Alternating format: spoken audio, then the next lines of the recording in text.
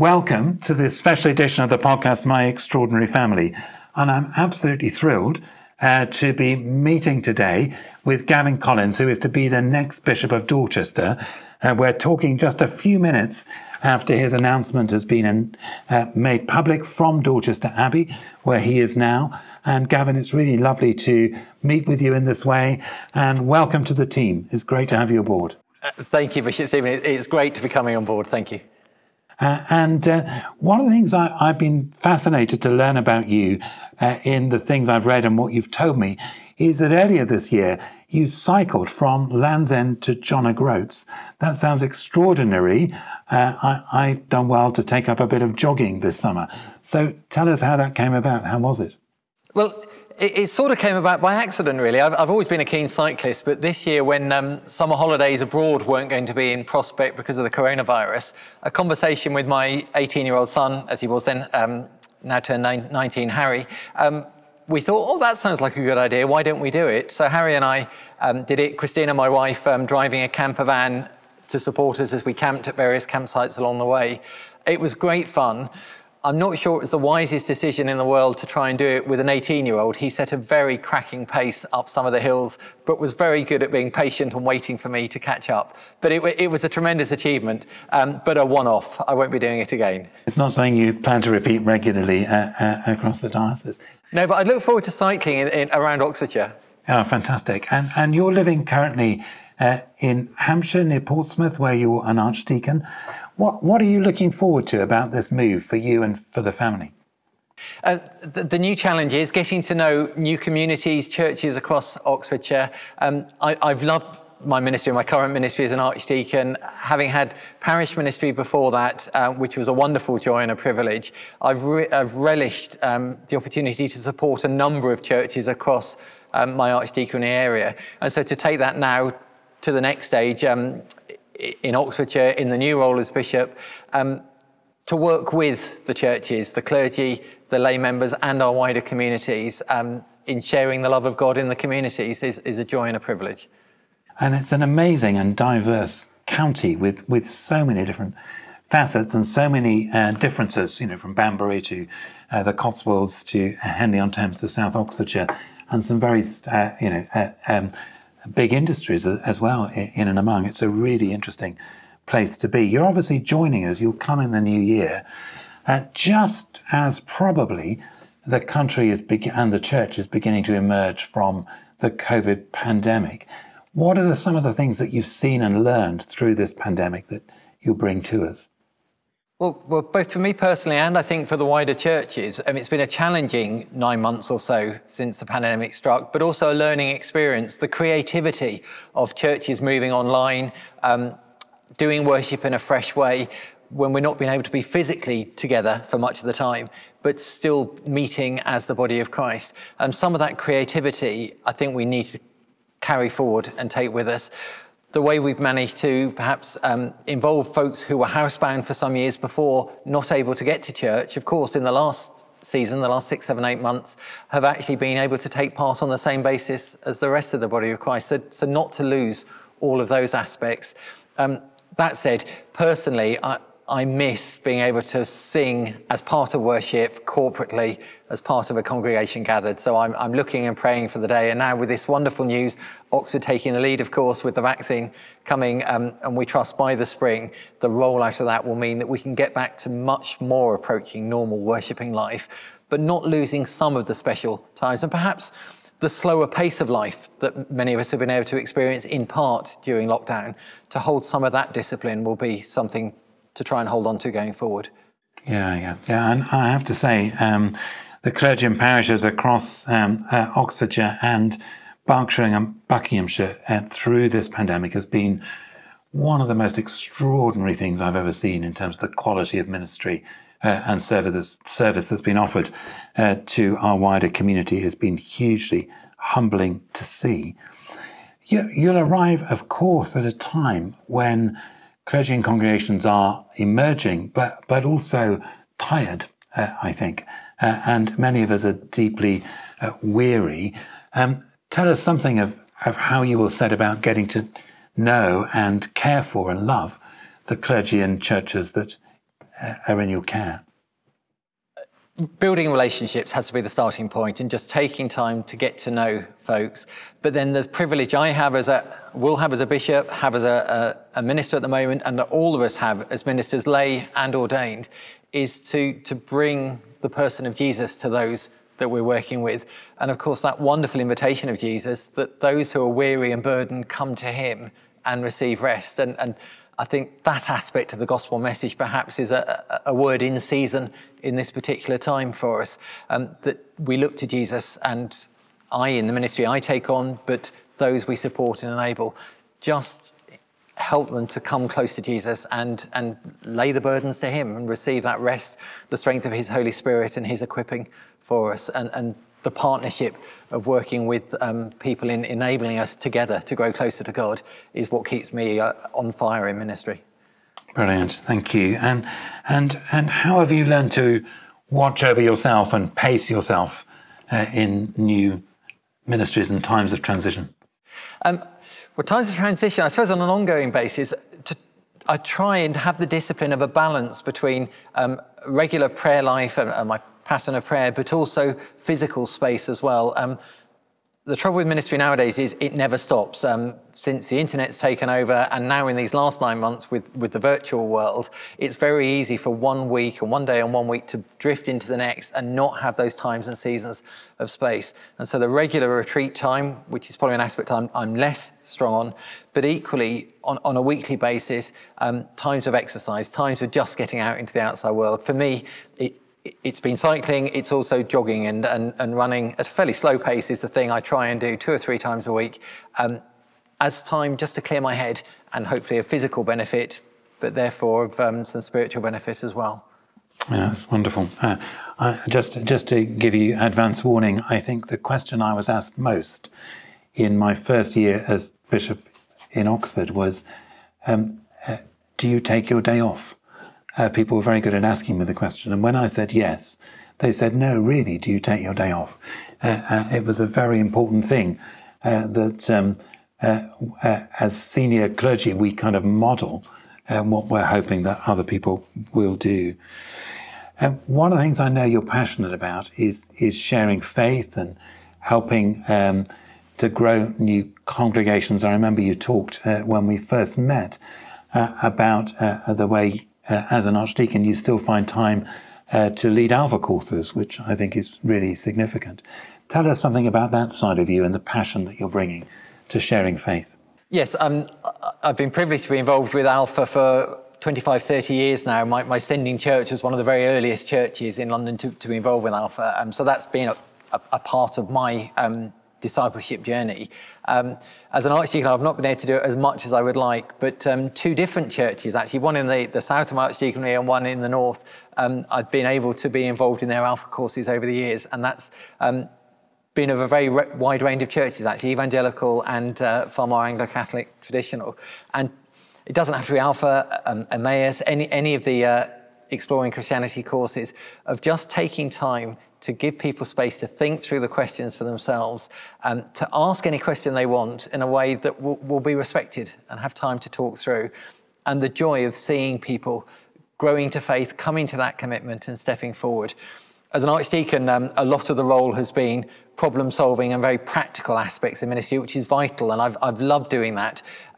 But one of the things that thrills me about the prospect of moving now into an episcopal role is that side through particularly confirmations, of standing alongside people at a moment when they make a public declaration that they're taking the faith seriously, they've committed to Jesus and wanting to grow with them.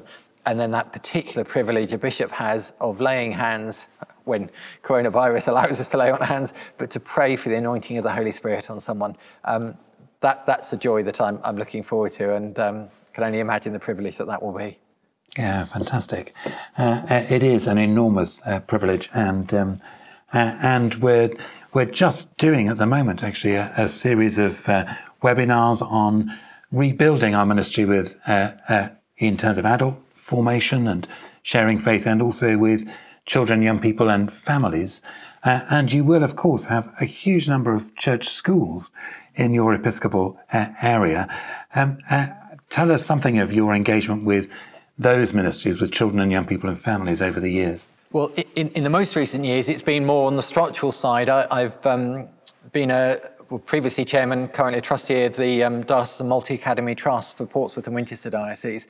And through that, and then previously in parish through foundation governor roles of working with schools. And then just the responsibility we have that sadly many of our churches have very few children and young people, some particularly rural churches, just one or two, if at all. And yet at the same time, often in that same village, there will be several hundred children worshipping daily in collective worship through our church schools.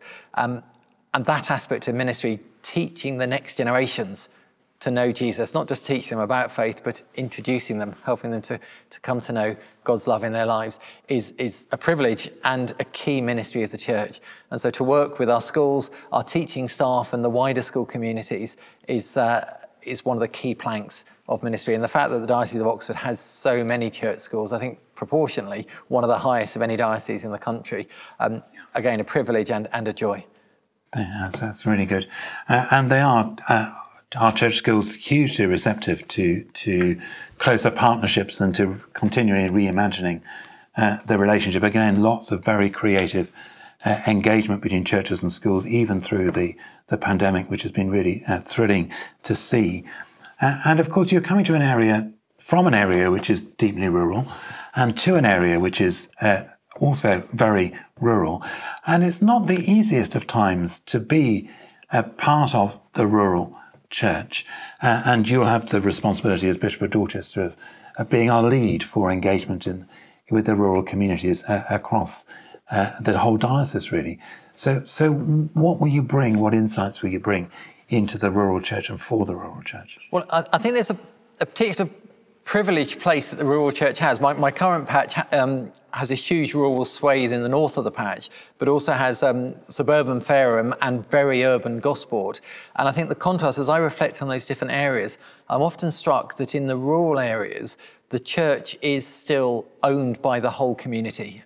Virtually the entire village population will look to it as their church in a way that just isn't the case in urban and city and even suburban places now in 21st century Britain. Many of them may not come on a weekly basis, but actually that's their church when it comes to weddings, funerals, and Christmas and other events. And so the privileged opportunity we have of being the heart of community life, in many villages, the church may now be one of the very few or even the only public building that's still open, as pubs and GP surgeries and other buildings, other facilities have withdrawn from the village areas. And so that gives us, yes, huge challenges and logistical and financial problems with big listed buildings and maintenance responsibilities. But actually it means we're ideally placed where the Church of England literally a presence in every community and a physical presence. And of course the church isn't the people, it isn't the building, it's the people, it's the communities that make them up. But actually for our church buildings to be that visible focal point, speaking of God's presence at the heart of the communities and a gathering place.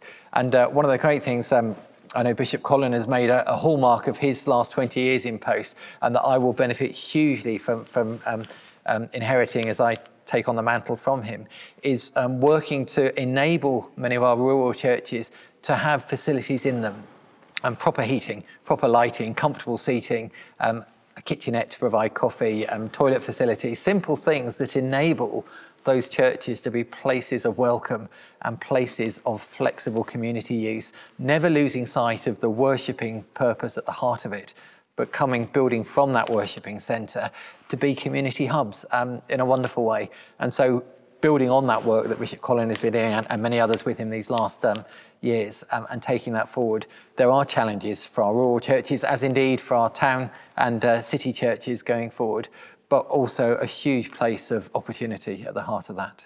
That's fantastic. One of the things that was said to me most often in listening, preparing to make the appointment was, we need a Bishop of Dorchester who really understands rural communities and rural churches. So I think what you've said there will be enormously encouraging to the many, many people who said that.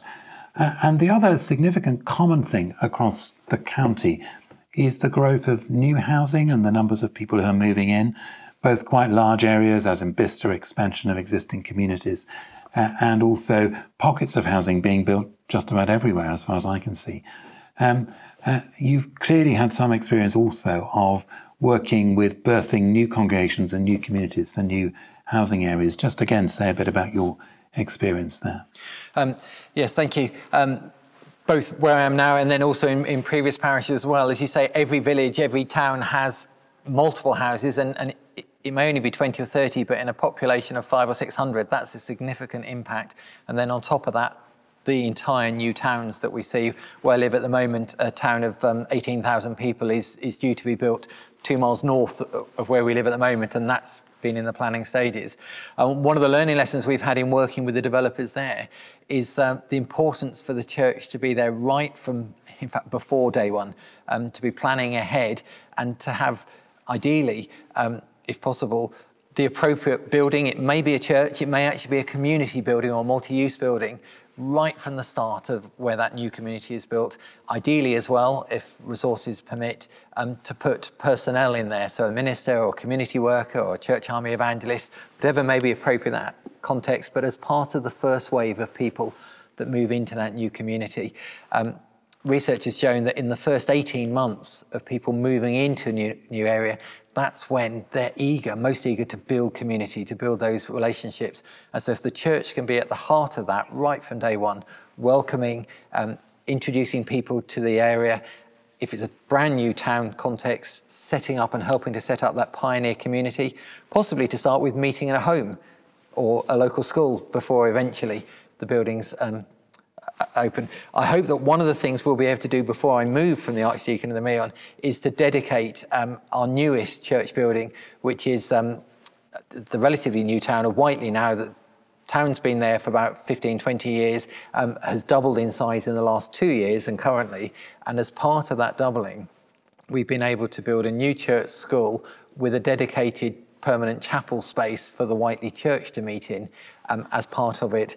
That's a building site at the moment, but I hope to be able to be there as the Bishop of Portsmouth dedicates that sometime in the spring next year. I might have to be driving back from Dorchester for it, but that will be a joy to see a Christian community that's been meeting in a community centre for the last 20 years, now finally having their own visible place of ownership and belonging, not for their benefit, but as a place from which to witness to and serve that particular town. And that's a model that I'd love to see replicated. Fantastic. That's really, really good. And one of the features of church life across Oxfordshire, and indeed the whole diocese, are the number of really close partnerships between the church and the wider community in local authorities, in charities, other churches, other faith communities. Tell us about your commitment to that way of working as well. We are part of the community and at the heart of it, but with our partners in that, both civic authorities and other faith groups. One of the bodies I've been involved with for the last 4 or 5 years now is the County Council organised Local Resilience Forum and the faith committee of that, which has meant working closely with Muslim and Hindu and Jewish colleagues, as well as county council partners.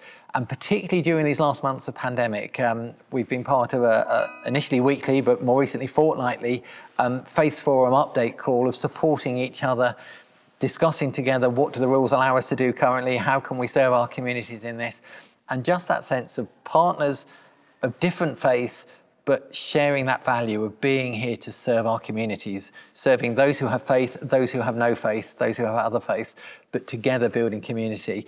That's been a delight. And I was thrilled that in the Zoom call for my announcement this morning, there were faith leaders from other faiths across Oxfordshire represented there. And I thank them for their welcome to me already. Yeah, no, they were really, really pleased to be there, I think. We have this vision as a diocese of being a more Christ-like church for the sake of God's world, and you're coming, I know, very much in tune with that vision.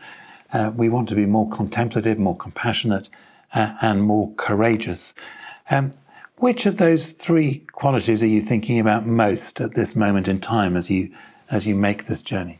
Well, The toughest one for me is more contemplative. By nature, I'm an activist, I'm a doer, I'm quite extrovert in character. And so for me, lockdown and not being able to sing in worship with people either side of me has been a real struggle. And so I've had to learn something of the discipline of that contemplative side of keeping my spirituality growing when it's been so focused on me in my study, or on a Sunday morning, frequently services looking at a screen as we are this morning, which for me does not come natural. So I guess this last 9 months period has been something of a learning experience, at times perhaps a bit of a desert experience, but of course it's coming through that desert time that God speaks to us in a fresh way and a deeper way.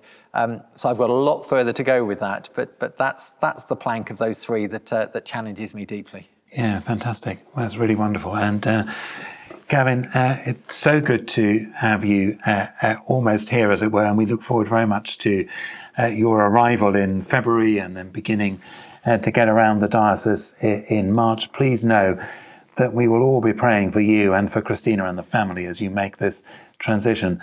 And I wonder if, to end this podcast, you would pray for us now as we come to the end. I would love to, Bishop Stephen, and thank you. Let's pray. Father God, thank you that this is your church, Lord, and here in this special Diocese of Oxford, a part of your church, the church universal across the nations of the globe, the church through the ages. That, Lord of the church, you continue to be faithful, to bless us with your Spirit, to guard us and guide us. And we pray, Lord, in our day, Lord, that we would know your leading. Or give us eyes to see where you're calling us to serve our communities. Give us hearts that are full of the gospel, of the love of Christ, that gives us strength, that enables us to strengthen those around us. And Lord, above all, give us the joy of Christ, that abundant life that Jesus promises. May that be a daily reality in good times and in struggles. And Lord, in the uncertainties of this ongoing coronavirus situation, Lord, I pray that we would see your light. Thank you for the tremendous news of vaccines and the promise that they hold. Lord, we pray your blessing on those, particularly those in our diocese, working on that vital project. And Lord, be with all those who form part of this community of these three counties of Oxford Diocese. Lord, bless us, we ask. In Jesus' name, amen. Amen. Gavin, thank you so much, and we look forward so much to you coming to be part of this extraordinary family, which is the Diocese of Oxford. Thank you. It is an extraordinary family, and thank you for your welcome and your invitation to us. Thank you.